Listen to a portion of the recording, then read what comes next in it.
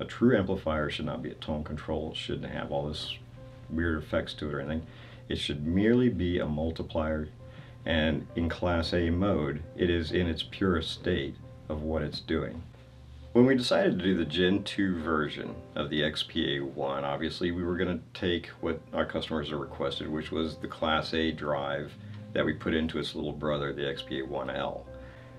When we talked about adding the Class A, at first it seems simple on the surface, but when you look at the actual overall design of how that amp works and what made that amp what it was, we didn't want to lose that. Adding Class A is going to increase the thermal noise floor. And when that happens, you lose your dynamic range.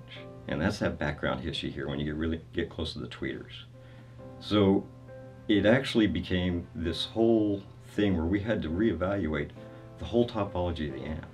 We had to look at it, how it worked. We had to look at what made that amp great to begin with and keep it, but yet make it better so we can make it Class A.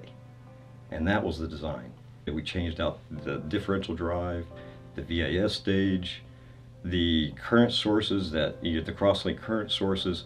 It's a whole new package, or it's a whole new deal from the start. Even the power supply caps are custom designed just for us to be ultra quiet. And that's how we were able to make the XPA-1 into the Gen 2 with Class A, but still keeping under the same philosophy of what made the original one great. Now, the way the circuitry works is the amplifier has the ability to produce a lot more energy than that. It can actually go well above 1.2 kilowatts. So as long as the signal that's being fed through there is within a certain realm, it'll produce 60 watts of Class A all the time.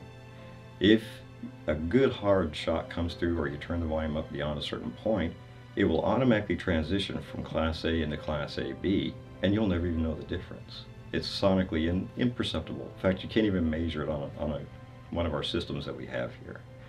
So in that regard, you get actually the best of both worlds. You get this beautiful Class A that's warm and sweet and highly detailed, and when you really want to get on it, you don't even know it. It just takes care of it. It just automatically switches into Class AB at the higher levels, and it's just fun. It's just an enjoyment to listen to. So what makes the Gen 2 with the Class A, Class AB switch special is actually, in my opinion, three things. First off, we brought you the same quality and greatness from the original design. Second, you have the ability to actually switch it in and out of Class A. Most amplifiers, if you go buy one from virtually any other company, it is one or the other. We actually give you the ability to change that on the fly to your particular taste and likes of the day.